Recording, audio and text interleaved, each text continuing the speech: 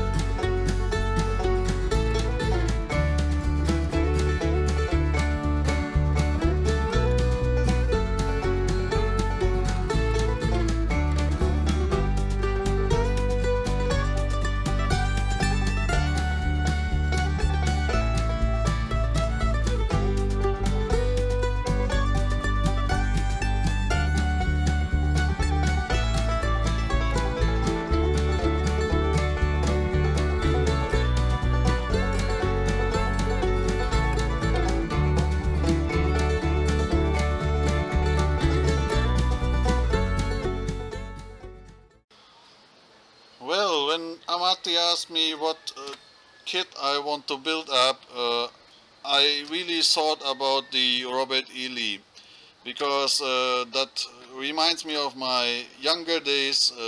We all grew up with Tom Sawyer and Huckleberry Finn, the adventures of Tom Sawyer and Huckleberry Finn, and this was really a part of my life, what I still remember.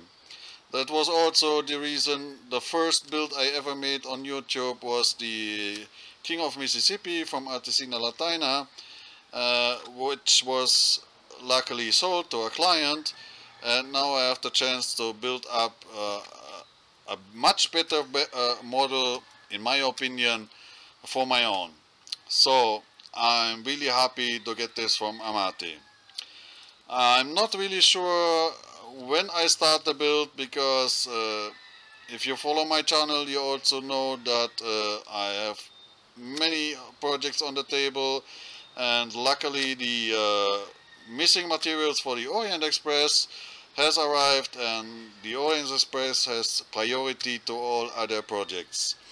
So after the Orient Express, what is really in the final stages, we will start with the Robert E. Lee. Up to then, stay tuned and see you there.